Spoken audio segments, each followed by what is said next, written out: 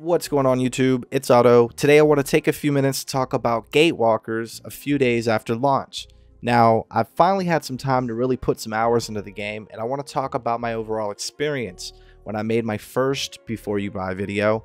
A lot of that influence came from me having a positive experience with the playtests, and I thought that the game would be enjoyable. And it is to some degree, but there are some things they need to improve on.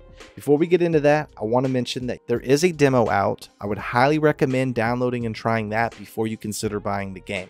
Now, let's start with the first area that I really think that they should improve on sooner than later, and that is the combat. Now, there are some things I will mention. The good is that the initial impressions feels good. It feels similar to the playtests. You have 3 different weapons, and they all feel pretty different from one another. But as you start unlocking new weapons, you start realizing that they literally have just reused skills for the most part, except for one, and it just doesn't feel good.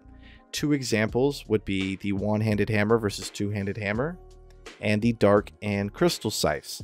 They are exactly the same when it comes to the 2 main skills, and then they changed the 3rd skill and how that works.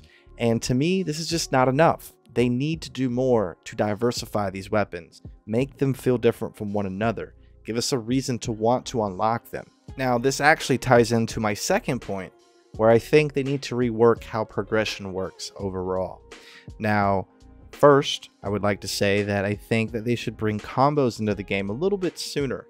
This would help make the combat feel a little different, as you finally are starting to be able to use these elements to combo with a friend or even by yourself.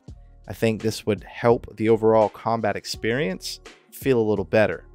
Now, with that being said, I think they need to do something in regards to how weapons are unlocked or acquired. Currently, there is a progress point system, and I like the system, but when it costs 20 points to unlock a T3 weapon, and I end up not liking it, and then I spend another 20 points to unlock another weapon, and I end up not liking it, and I spend another 20 points. You get the idea here, right? It not only feels like I've wasted my time, but 2, it makes the game feel like it's just unrewarding. Now, I do understand that they want to set limits, and they want to allow you to slowly unlock things, and I get that.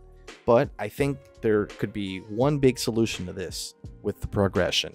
They have a training room with dummies in the guild.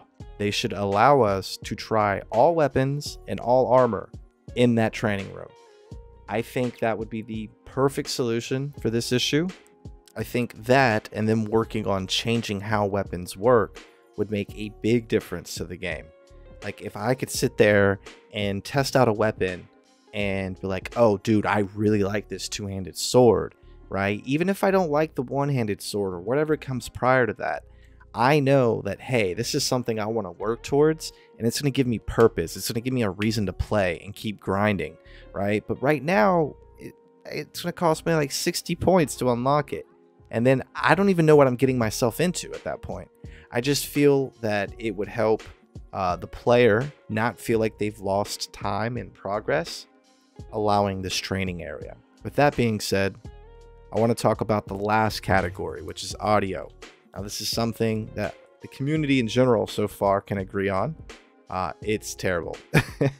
I hate to be so blunt. I really had high hopes for the game based on my positive experience with the playtests, and like I said in my other videos, I'm bored right now. I have no games to play.